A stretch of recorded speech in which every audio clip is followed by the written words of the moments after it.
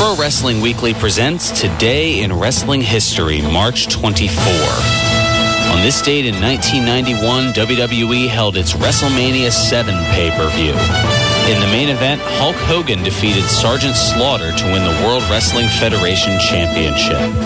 On this date in 1996, WCW held its uncensored pay-per-view. In the main event, Hulk Hogan and Randy Savage defeated Ric Flair, Arn Anderson, Meng, The Barbarian, Lex Luger, Z Gangsta, The Ultimate Solution, and Kevin Sullivan in a Doomsday Cage match. On this date in 2008, WWE Monday Night Raw aired live from Columbia, South Carolina. In the main event, John Cena, Ric Flair, Shawn Michaels, and Triple H defeated John Bradshaw Layfield, Randy Orton, The Big Show, and Umaga in a no disqualification 8-man tag team match. This has been Today in Wrestling History, March 24. Hi, this is Jim Cornette, and you're listening to Pro Wrestling Weekly with Fearon Derry on 1490 WBCB. Thank you, James E. Cornette. Welcome back to Pro Wrestling Weekly here on 1490 WBCB and online at WBCB1490.com. A couple of little notes and tidbits from the Today in Wrestling History. Of course, WrestleMania 7 occurring on this date 21 years ago. Wow. From the L.A. Memorial Coliseum. They were going to have it in the Memorial Coliseum, but depending on who you ask, they either didn't sell enough tickets or there was an alleged bomb threat that day, so they had to move it to the smaller venue that only held about 16,000 people. Yet they were hoping to go for 100,000. I don't know. I guess by that point, Hulkamania was slowing to a crawl, and not as many people were turning up into the seats. And speaking of Hogan, that infamous 2-on-8 Doomsday Cage match with the Z Gangsta, who you might remember as Zeus, and of course the Ultimate Solution, which somebody down at Ted Turner Brass didn't quite have things figured out, because the initial name for that character was the Final Solution. Apparently there weren't too many World War II experts there because, and I didn't know this either until I looked it up, but apparently the Final Solution was what Hitler had referred to, as far as his elimination of the Jews and all that. Nobody picked up on that before coming out with the character, and next thing you know, angry letters and phone calls aplenty to Ted Turner and the WCW brass, so that's why they changed the name to the Ultimate Solution, all part of the Alliance to End Hulkamania from back in 1996. Just a couple, I don't know, little tidbits to throw out there, little things that I found out as I was getting all this information together. And, wow, information news aplenty, gentlemen. Of course, the big news here locally in Philadelphia, of course, with Raw being here earlier in the day, John Cena was doing some media rounds and got into a slight fender bender that ended up making it seem like it was much more serious than it was. There weren't any injuries, but a tractor trailer running into a Honda Civic, and then that Honda Civic that got totaled ended up, damaging the back fender of the SUV that Cena was riding in, and he wasn't the driver either. So, I don't know. Much ado about, well, I shouldn't say nothing, because whoever that Honda Civic is, they're pretty miffed at this point, I'd imagine. What I was going to say so much. We talked a little bit earlier.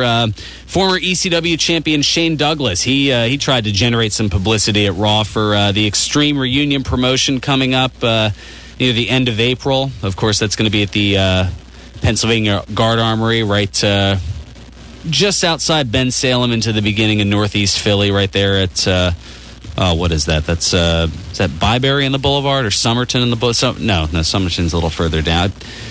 Red Lion, a little before Red Lion. Right down that way, though. You know where the Guard Armory is. If you don't, I'm sure we'll have that up somewhere. But, during the Big Show match that, of course, Cody Rhodes got involved in, Big Show against Kane, Douglas was in the crowd, wore a blue luchador mask and a white T-shirt, stood up during the match, removed the shirt to reveal his franchise T-shirt, and then removed the mask and was quickly escorted off camera by security. Interesting little publicity stunt. I mean, it's got us talking about it. That's true. You can chime in any point here. I just feel like I'm used to rambling on my own when there's nobody here. I figure we don't want to interrupt the process. No, please interrupt me, or I will just ramble incessantly for the entire show, and nobody, trust me, should be put through that. No. It's happened before. It's an awful, awful thing. And also a huge rumor that WWE has been clamoring to try to shut down, and Triple H issuing a statement on it on the WWE website regarding an unreliable online news source report that the company was shutting down their kind of minor league territory, in a sense, Florida Championship Wrestling. Quote, "It is absolutely not true. FCW is not closing. I don't know how that rumor got started, but I believe it's a situation where the dirt sheets want to believe they have the scoop on everything. If anything, we are in the process of ramping up our entire developmental system. It is the lifeblood of our company. It's what feeds our future, and in no way are we going to close it down. There are plans in the works, but nothing definitive I can discuss right now. Shortly after WrestleMania, there will be a major announcement about our developmental system. WWE developmental system is being revamped, not shut down. If anything, it's going to get bigger and better than ever.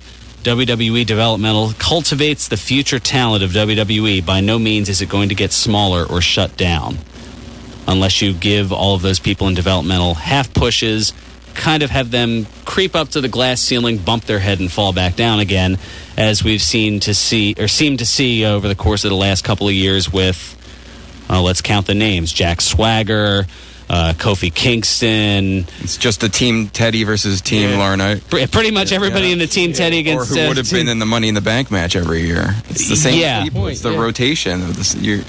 Hardly anyone's really broken that glass ceiling, even if they've won the title. Then they've kind of just become fodder to John Cena or Randy Orton, and then they're back on the bottom of the pecking order. Who would know that at this point better than Miz? Right. Yeah, that's true. And that's a big disappointment. I think The Miz deserved to be in a main match at WrestleMania.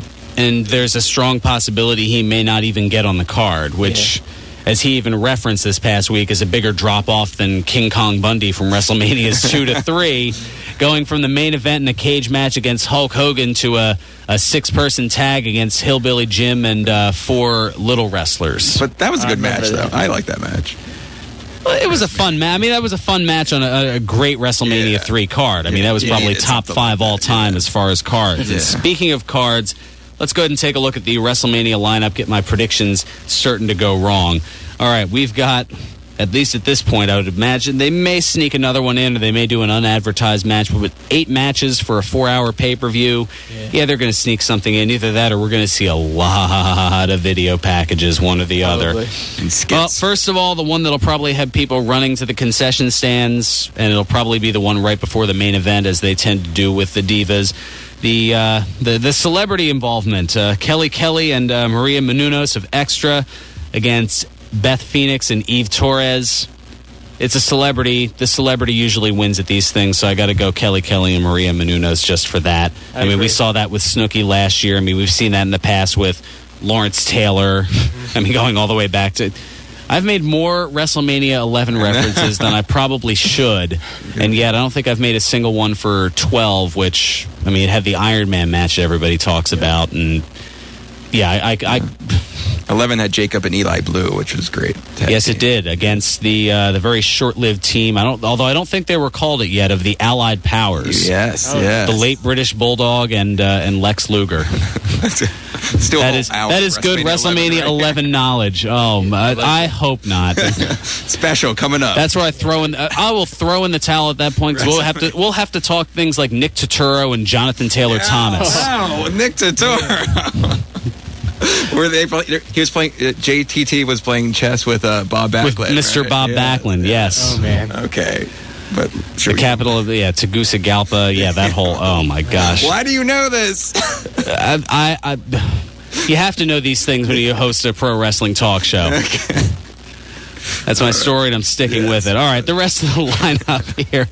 You got Randy Orton against Kane in a match that I don't even think Randy Orton or Kane care about. No. And that's a shame, because both of them, as Richie was saying earlier, are great talents, and they've just kind of been... this has been thrown together, really, and you can tell neither of their hearts are really into it. But, hey, it's a payday, it's a living. I'm going to go with Orton... just because. I agree. Why not? Yep. We agree on this. That's kind of I could have flipped a coin on that if I really wanted to. Team Teddy against Team Johnny, the 12-man tag. Not even going to run through all the names. I think just because, there's so much love for Johnny Ace, we're going to be seeing him twice a week now. I think Team Johnny is going to win. Looks like it has a little bit more star power, too. Yeah, plus I think what's going to happen is we're going to see a heel turn. I think Zack Ryder is going to go bad and switch to Team Johnny at the end. You know it. Yeah, not wooing. Not even a little bit. All right, no woo. No woo today. Just, it is enough. Maybe at the end. I doubt it. Cody Rhodes against the Big Show for the Intercontinental Championship. I think Rhodes is going to retain here, adding prestige to my favorite white belt. And one of my favorite wrestlers. I've been a longtime trumpeter and supporter of Cody Rhodes, so that hasn't really changed here. Plus, it adds to the legacy of Big Show's less than stellar WrestleMania record, which I think rivals that of only Tito Santana. You could woo for this, too. WrestleMania, woo! When they showed the Big Show at WWE. Oh, yeah, the New York, then called The World, I think. Yes. I was there once, and it was okay. It didn't win you over? It was all right. I just, there's so much else going on in Times Square, and I think, great location, but, they needed a little bit more to hook people in. That might have been one of those where they had a couple the People's years. Sunday there. That was the only thing I remember. The People's Sunday. It was quite tasty, Bill Melody. Oh, yeah, we'll get to that after we quick run through the rest of these. And then, of course, the 4 that people are, the 3.5 that people are talking about. Daniel Bryan and Sheamus for the World Championship. I've got Daniel Bryan retaining here, which I know is kind of odd because, what is it? What do they throw that stat out there? 70% of Rumble winners go on to win the title at WrestleMania. I think they're going to, make the odds a little bit more even so it doesn't seem like a gimme. Plus, I'm going they can Sheamus. keep this feud going here. Yay, disagreeance for once. I'm disagreeing with you as well. Yeah. That's why they're my predictions certain to go wrong. Yep. And That is exactly AJ will get why. involved somehow. Bryan's definitely a great I hope. heel. And, he's getting better on the mic and everything, but, Sheamus in this one. Well, I think Bryan retaining also adds to the chase, and it gives you a great rematch for Extreme Rules. Good point. So that's there's actual justification as to why I'm picking this. Yeah. All right, Punk and Jericho. I think Jericho is going to win here, and that's going to lead to Punk chasing for the title and possibly getting it back at Extreme Rules in his hometown. Seems to make sense that it's going to be in Chicago, plus the involvement of all the family members. That just kind of, it doesn't make sense for him to go in as the champion for that. So it's probably one of those where he'll lose it here just to win it back at Extreme Rules. Triple H and The Undertaker, Hell in a Cell. Shawn Michaels is the guest referee. I think Taker goes 20-0. Taker, yeah. I hope so. Yeah, I would hope that Triple H, again, knowing what's best for business as opposed to what's best for his ego, I would think he lets Taker ride off into the sunset, even if it's on a stretcher like last year. And finally, Rock and Cena.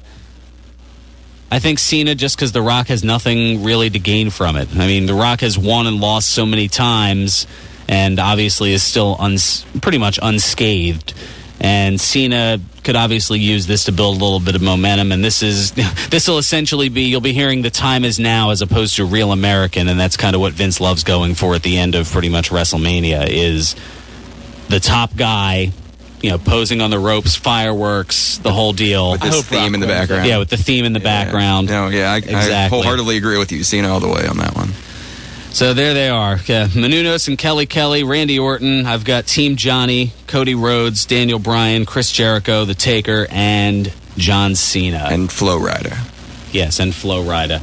And wow, my apologies to Ed because we got to get rolling. I did not realize. This is how crazy the top of the hour gets. Yep. We're already there. It's WrestleMania. It is. It's WrestleMania. Non-stop. Stay tuned. 2 weeks. We'll be back.